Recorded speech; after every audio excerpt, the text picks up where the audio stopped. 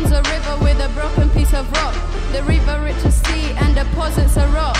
The rocks build up in layers, this is sedimentation. Sedimentation, sedimentation. The rocks wash together, this is compaction. The water is squeezed out of the layers of rock. If you're lucky, you might even find a fossil at the bottom from a dead plant or animal. Then you get metamorphic, atom, heat and pressure. Stick them all together.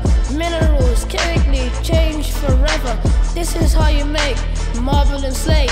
This is how you make marble and slate. This is the metamorphic rock's fate. This is the rock's fate.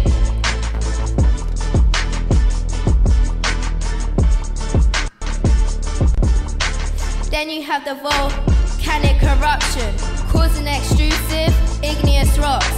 The magma cools down, causing crystallization. Crystallization, crystallization. The slower it cools, the bigger the crystals. The slower it cools, the bigger the crystals. This is how you make an igneous rock.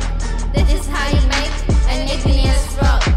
Physical weathering is made by changing temperature, freezing, cold, hot. Grains of sand beat against the rock. Freeze, stop, now there's cracks from the top. Water goes into the tiny hole. It freezes, looks incredible. And then it expands, cracks and breaks. Then goes into the river all over again. Here comes the river with a broken piece of rock. The river reaches sea and deposits the rock. The rock builds up in layers. Sedimentation, sedimentation.